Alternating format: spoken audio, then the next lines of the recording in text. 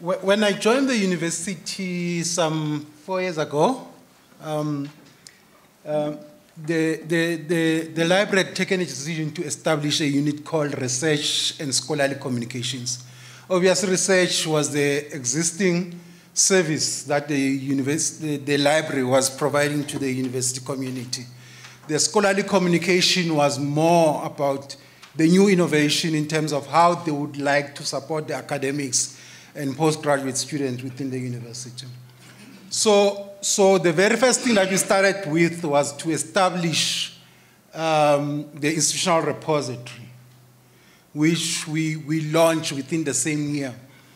And due to the success of the repository and the impact it had for research that was done by the university, we were then approached by Department of Research Development, which is the custodian of all research journals that were published by the university, to say, can't you then host the journals, the university journals, on the COFSI Scholar, which is our institutional repository? Because what has emerged was that the journals were published on the university website, and it was not visible. Most search engines would not find. So those journal articles that were published by these journals. So when we started with that process, we then started engaging them, both the DRD and the editors, to say there is a better platform, and some of our journal editors had already attended some workshop that was conducted by ASAF on open journal system. So that's how we got involved as a library. We then encouraged the university to say, we would like to assist our journals to publish, let them to be published on the open journal system. So broadly, as we were engaging, the very first thing that we agreed on with my team was that the most ideal situation is to try and make sure that when we publish these journals, they should comply with a number of, they should comply with the international standards, so that this, the manner in which we are going to publish them, there should be an added benefit. It should not only be about making this research available to the world, but we must also try and make sure that these journals are indexed by relevant indexers in the world. So just quickly, as you have seen with Plan S, it has 10 principles. AmeliCA has similar 10 principles. So although these two models were almost conceived at the same time, if conceived is the right way, just few months in between them, they differ in terms of strategy. While the others are pushing more towards gold open access, we see these ones, the AmeliCA is more towards what Garrett was referring as platinum, to try and the very first principle is around that scientific knowledge should be generated by public funds, should be used for common good, and it's a universal right. The very, I mean, that for us, when I arrived here, the university had already signed the Berlin Declaration. Already this principle, the university has already accepted that principle. So COFSI Journal, as they are published currently, they look at the issue of, the idea is that all that is published by these journals should be available immediately. And that is the principle that we have. So in terms of, if as a university we are looking at this, we already tick this box. The second principle, it says that the Open Academy owned, it's non-profit, non-subordinated, sustainable, and with a responsible metrics model ought to be strengthened. When we started this process, University of the Free State was publishing approximately, if I'm not mistaken, about 15 journals, but only 8 were accredited journals. And they took a principled decision to say only those 8 accredited journals should be supported. So the issue of quality came into play. So some of those journals that were published in the past, they fell by the wayside. Obviously, we are of the opinion that there should be more new journals coming into the field. So what we have done, what we have done as a principle is that we've got a very strict criteria that we have then developed. If there is a new journal that would develop, it has to fit into the strict criteria. The third principle, AmeliCA speaks to open access as neither no future, no meaning unless the research assessment role is evolved. This also speaks to what Gareth has just mentioned earlier on.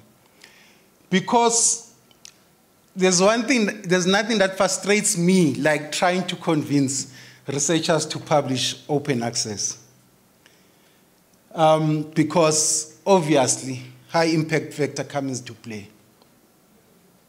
Branded journal titles come into play. So unless the system itself, because now, while NRF issued a statement on open access that all NRF-funded journals should be but when it comes to rating the researchers themselves, they also look at the impact factor. Then it defeats the purpose. So we need to look at that. But again, our view is that as we continue making sure that we produce quality journals, their impact factor will ultimately grow. In terms of, if you look at Principle 4, open access consolidation demands transitional to digital and scientific communication. We currently use OJS as a system to publish our journals, and we are in a process of launching Figshare to publish our data. So it's quite clear that we have moved away from traditional way of publishing towards this. So these are some of the things that we're currently doing. In terms of financial sustainability, or what you call principle number 5, that the institution needs to invest in open access or to be in line with the benefit to the society. This is, if you look at currently, COFSI journals and COFSI Scholar, the university had taken a principled decision to put funds aside to say these funds were making available to support open access. Although there is still an outcry from academics, every time when one engages with academics, there is an outcry to say, while the university has an open access policy, we are not funding. There is no money ring-fenced for researchers to publish on open access.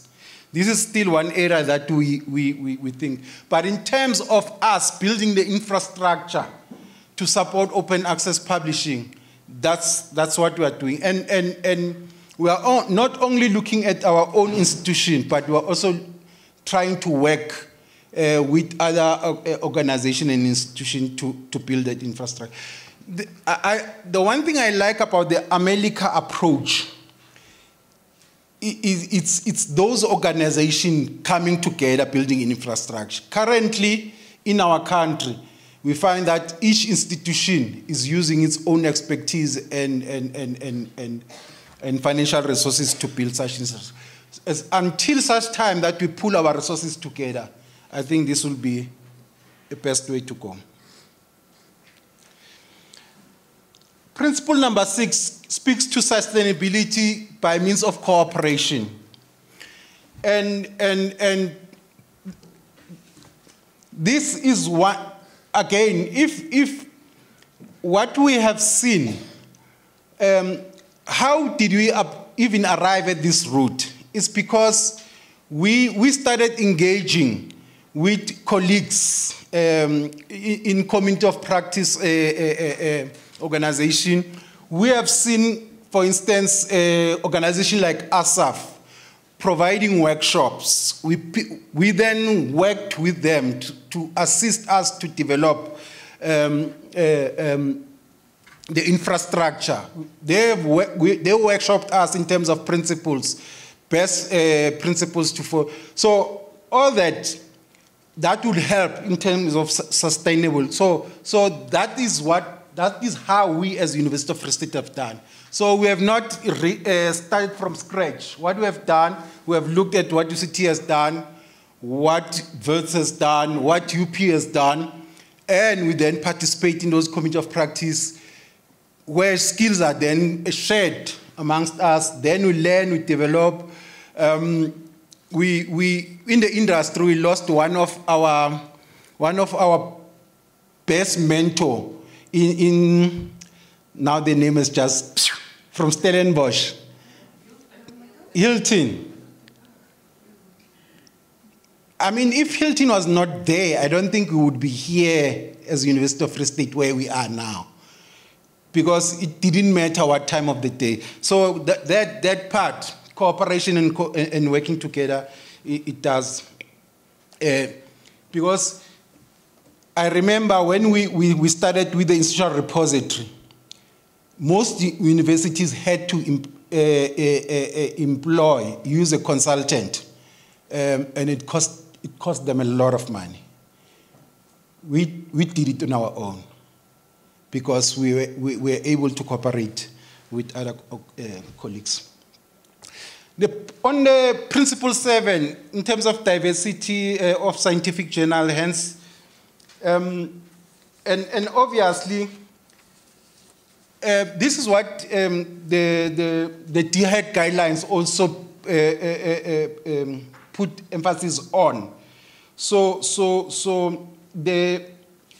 what we have seen currently is that if our editorial teams were building capacity, maybe this is one slide where probably it would have been better if we had our own editors available today to be able to share with you how we have built it, how are they doing it within the university in building this.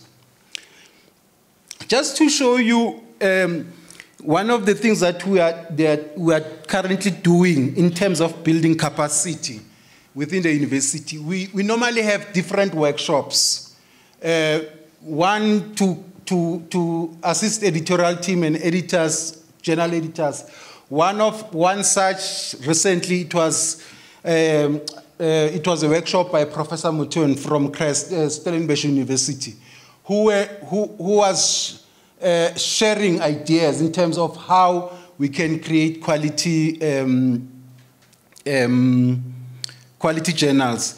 One of the things I was hoping initially that maybe Cornell would address in the introduction in terms of AmeliCA is that because they are pushing for platinum open access where authors don't pay to publish.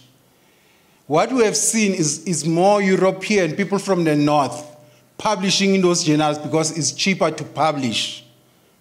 In the process, then the local authors become disadvantaged in the process. So you need to balance this, and so, but at the same time, if you have more foreigners publishing in your journal, then the prestige goes up. It's a catch-22. You find yourself in a situation where you try and balance the two. But what what is important, what you can see, is that although maybe from 2 years from now we can do another study to see, in terms, since we have started publishing Coffee Journal on open access, how has the green moved more towards the blue? Just to show then, because of the reach. But already you can see, I mean, like Acta Theologia, you can see that that green it's growing.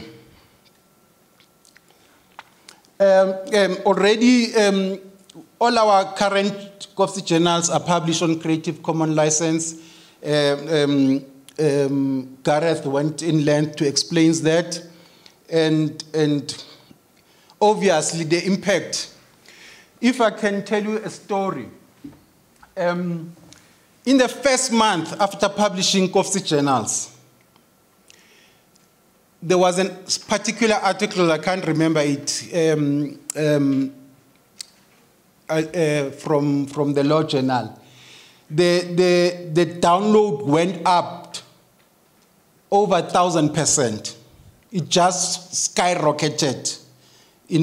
So the impact is there. You can immediately see. But as you know, citation,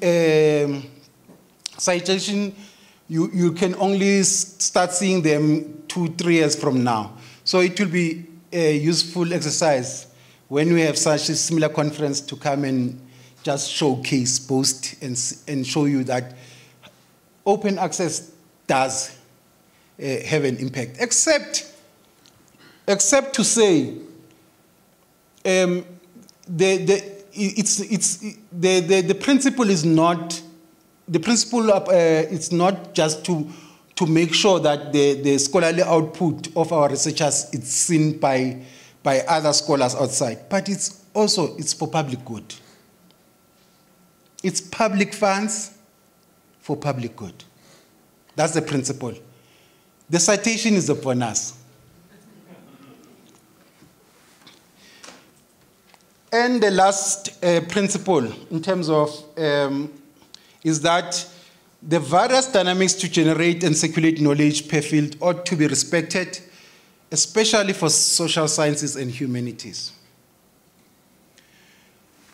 In short, as this unit within the library, scholarly communication, we are already looking at other means to make sure that we create many venues or avenues to publish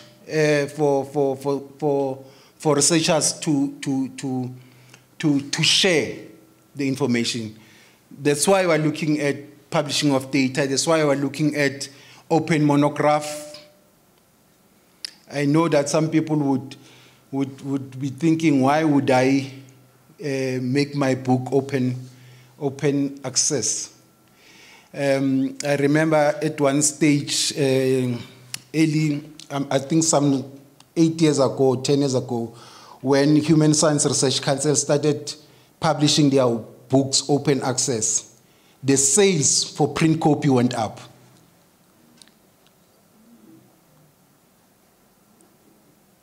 So sometimes it might look like it doesn't make business sense, but actually it makes good sense. With these few words, I'd like to thank you. This is how University of Free State, we are contributing towards open access for now. And then obviously, we would be looking forward to supporting Glenn and his initiative in terms of transformational agreements. I thank you.